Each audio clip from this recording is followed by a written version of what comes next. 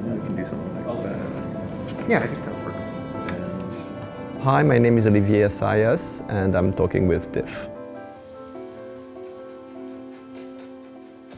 I wanted to make the novelistic version of the 1970s, to represent the 1970s as I had experienced them. What I was really interested in when I was making Something in the Air was to make a movie that was defined by both this intimate personal truth in conjunction with a generational moment of collective energy, and to recreate how they were experienced collectively. Personal memory becomes collective memory. Il n'y a point ici de satisfaction véritable et solide, que tous nos plaisirs ne sont que vanité, que nos maux sont infinis. I remember that schoolroom. I remember teachers who were good teachers, who were trying hard to explain something that we were not that receptive to, meaning there was nothing wrong with what they were teaching us. We just did not have the patience or did not understand it, but there was something to gain and we did not gain it.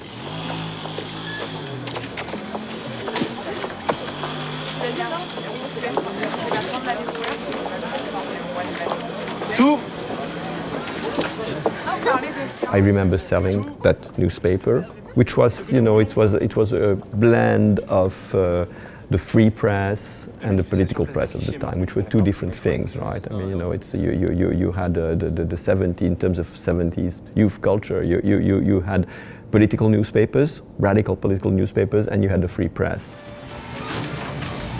There was this constant feeling of tension, and it was very confrontational. There was this generation divide.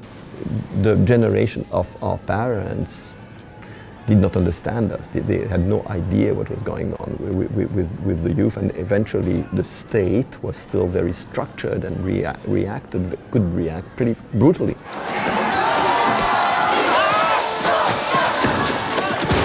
I decided that this movie was taking place at a certain period, and I wanted to represent one of the extremely violent demonstrations of that time.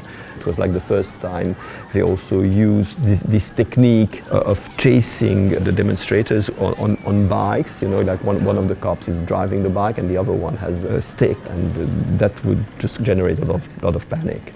I really wanted to recreate the sense of panic one had.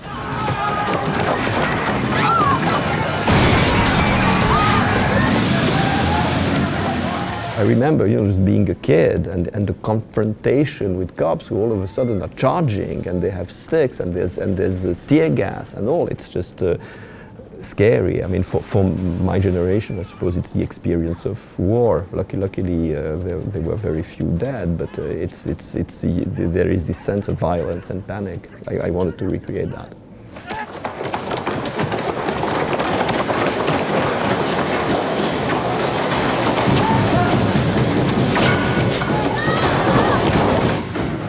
Something in the Air is extremely personal, it's intimate, it's a lot of things are my very specific memories of very specific moments, but ultimately it's the closest to a generational movie that I've ever made. I think it's a movie about collective energy and how it can carry you, how somehow it ends up defining you.